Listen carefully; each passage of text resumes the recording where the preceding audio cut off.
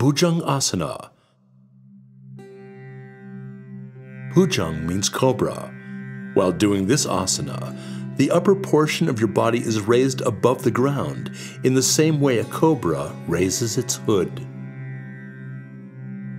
To do this asana, you will first have to come in the Makarasana pose, for which you will have to lie down on the floor on your stomach and keep your legs at a distance from one another. Rest your head on your palms and relax your body. Now moving on from the Makarasana, bring your legs close to one another and stretch your arms in front of you. Rest your head on the floor. Now place your palms close to your chest and raise your elbows. While taking a deep breath in, raise your chin up and lift your body up from the floor till your navel area.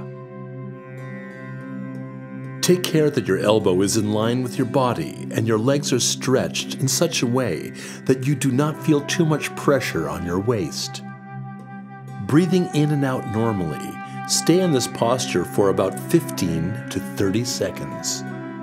Practicing this asana regularly gives relief from incessant back pain. Bhujangasana reduces stomach fat and provides relief from constipation. This asana also helps in providing relief from breathing-related problems.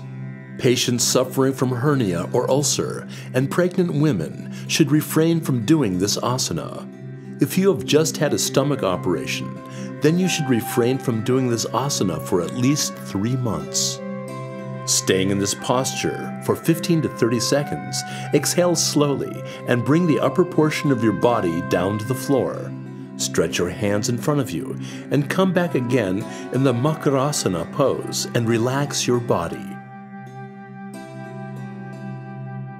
Bhujangasana is very useful in relieving tension. Practicing this asana regularly helps in keeping both your body and mind healthy.